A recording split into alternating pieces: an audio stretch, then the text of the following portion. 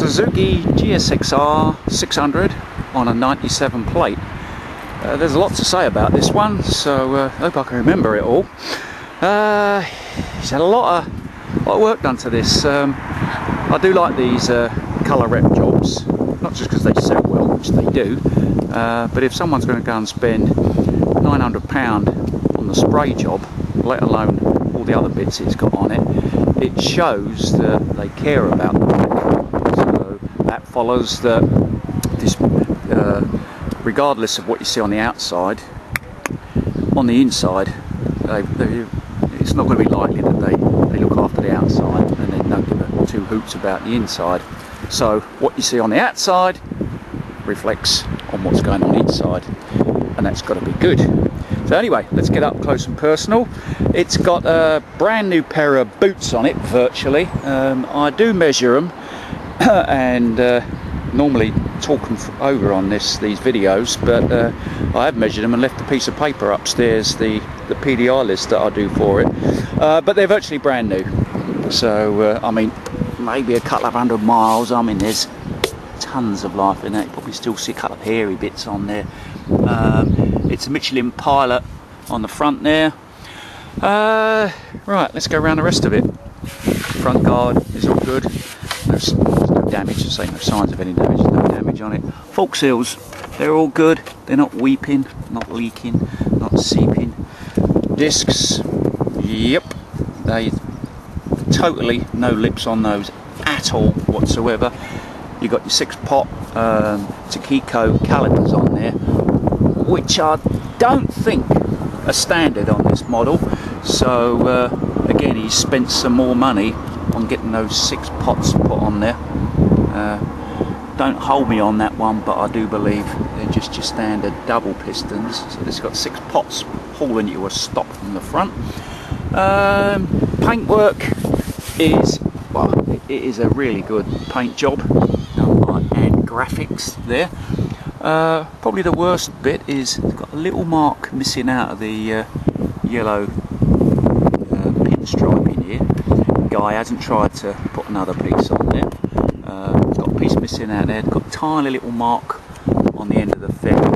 He hasn't tried to touch it up. It's got the tinted double bubble screen on it here.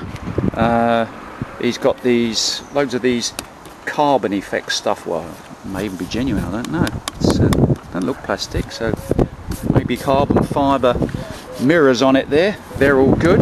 He's got these carbon fibre air intakes on both sides. Again, nice little touch. Shows you spending money on it. Then I look up for the end of the brake lever, handlebar weight and mirrors to see if there's any signs of any slide damage. There's not. It's got crash buns on it anyway, but you can even still see the white print on there, so that's nowhere. Obviously this would take it before the fairing would do. No damage, no scratches, no dinks whatsoever on the fairing.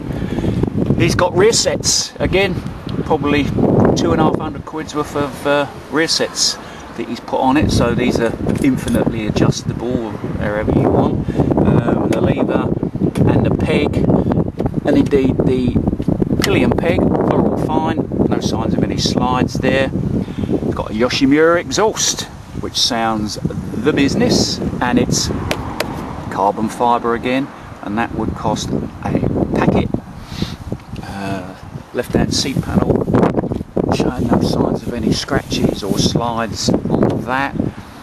The driver's seat here, no rips, no tears. Pillion seat, again, no rips, no tears, no bits missing from it.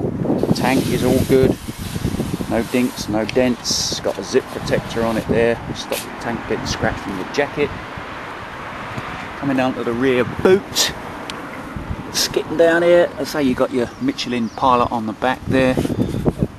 It's done a couple of 100 miles or something like that. So a pair of tyres, God knows what they cost now. 240 quid a set of tyres. They're good. Right, come around to the left hand side, which is a mirror image of the right hand side. No damage. I mean, my job here is to point out if there are any scratches or dinks or dents. If there aren't, then obviously I can't point them out, but there is none. There's your left hand side of your rear sets, it's all good, and your left hand pillion peg. Again, if it went over, you would see the remains of slide damage there. Left hand view of the tank, see, no damage. Left hand side of the fairing and the engine cover, they're all good, but again, because you've got the crash bobbins on there, that's going to take it before anything else. The left hand bar-in weight, clutch lever and mirror, all in one piece. And then finally coming back round to the front here, you see the other side of the front guard, front disc is all good. So yeah, I mean, this has been well looked after in its time. It's also got an alarmy type thing on there. It's got a key up here to go with it. Now, I haven't worked out if the battery's flat or whatever, but it's on there. Whether or not it works, I make no claims that it does or it don't, but it's on there. So there we are. Let's have a listen to the recording. Little kid come past on his bicycle and he wanted to rev it up. So anyway, I shall start it again and then you can listen to it a bit quieter. I'll have to dangle this out with God while I pull the clutch lever in. There you go. See that burbling away there. I'm going to put my hand over the end so you can hear the motor itself. And I think, unless I told you it was running, you wouldn't know. That is as quiet as a church mouse. The engine is, you take your hand off the exhaust and give it some. Oh, what a lovely sound. Lovely sound coming out of there. Put my hand over there. And what a lovely sound that's not coming out of there. That is a very quiet motor. So there we are, GSXR600 1997.